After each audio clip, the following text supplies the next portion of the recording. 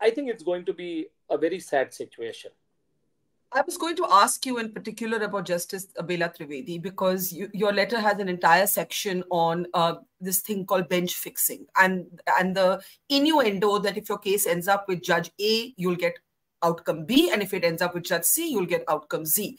Justice Bela Trivedi has often been named, at least on social media, not so much on mainstream media, but on social media, as somebody, where the outcome is predetermined to not get bail. In fact, there was even a whisper campaign that Mr. Kejriwal changed his legal tactic because he was fearful that his case would end up before the judge that you name.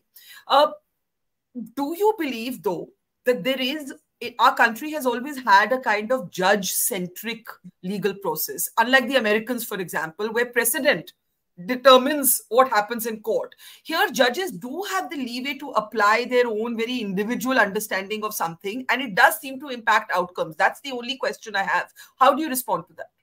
I don't think so. We also have a precedent-based outcome. We have a very clearly principle-based, and our judgments are founded on the basis of rule of law. An individual's judge's mindset can only be a factor, can be to the extent of 2-3%. But also in matters in the Supreme Court, say take this specific case of K. Kavita's before Kejriwal's matter came, it was heard by 3-judge bench. What about the remaining 2 judges? Okay, if one is biased, then what about the 2? And here in this case, Justice Sanjeev Khanna was reminded about legacy, and he said that you have to go to the trial court.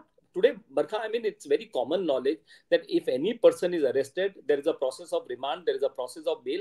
You have to go to the trial court. Imagine, for every arrest, if people will start coming to the Supreme Court and the floodgates of Supreme Court will be opened on the so-called ground of Article 32. Here it is a failure of senior lawyers. They have badly advised Kejriwal, and when they have failed in the court to cover up their failure, they start using the rule of law and they start using the smear campaign against the judiciary. If you will ask me, Kejriwal is suffering because of the strategy employed by his lawyers. These senior lawyers, so-called, they feel it is their legacy. They can stand up in the court. They can use the seniority and get whatever orders they want. And it is there they are failing. And then they are started name-calling the institutions. That is the problem. Let's pick that point up. You say Kejriwal's lawyers have failed, have fumbled, and then they're blaming the courts, if not directly via proxies. Abhishek Singhvi, one of India's best-known, been defending Kejriwal. What mistake do you believe that the legal team of Kejriwal has made? Okay, straight away. First, to come to the Supreme Court was the biggest mistake.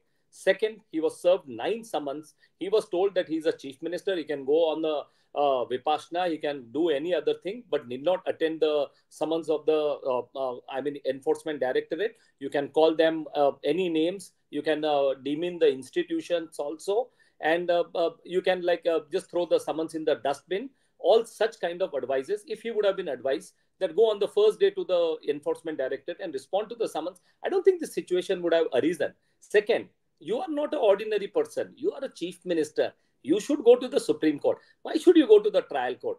Trial courts are biased. High court, you won't get the orders. So tell the Supreme Court, we have no confidence in the trial court. We have no confidence in the High Court. We want you only to hear the matter. Now, such kind of advices are very ambitious advice. They actually put the trial court down. I don't think a senior counsel should behave in such a manner to apply such kind of tactics, because at the end of the day, the trial courts are the courts of the first instance. That is where the common man goes, the faith goes. And when you make such kind of allegations and when you make such kind of arguments in the court, that's where it's a bad strategy, and you have failed in your strategy, and now you have to go before the trial court. Now imagine, once you have failed in the higher court, the trial court will say, okay, look at tactically. Forget BJP, AAP, everything. Tactically, if I failed in the higher court, which lower court is going to grant me the relief? Just look from the tactical